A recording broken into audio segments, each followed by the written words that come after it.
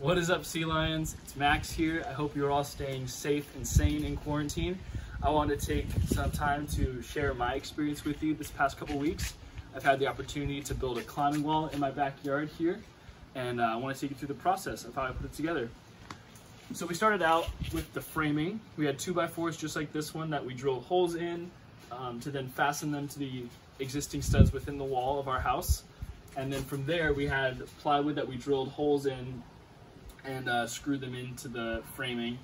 Now every one of these holes has a threaded insert called a T-nut, and basically what that is it's this little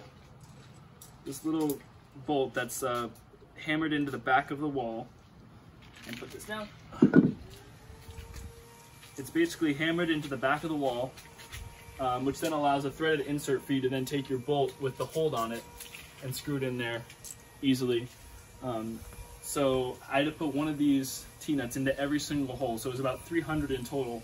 So it was definitely a lot of work, a lot of hammering, very loud, but we got them in there and then attached them up. So now we can use any one of the holes that are drilled in here for a climbing hold. And then after that, once the plywood was up, we just painted it. My sister and I, she designed it, and then we painted it together.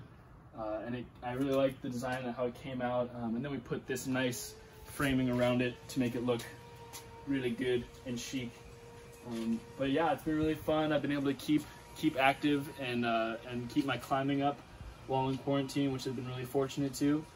The wall itself is about 12 feet tall and 8 feet wide, so it's really perfect for bouldering and just getting a good workout in. So anyway, that's how we built it. Thank you for listening. God bless and stay safe out there.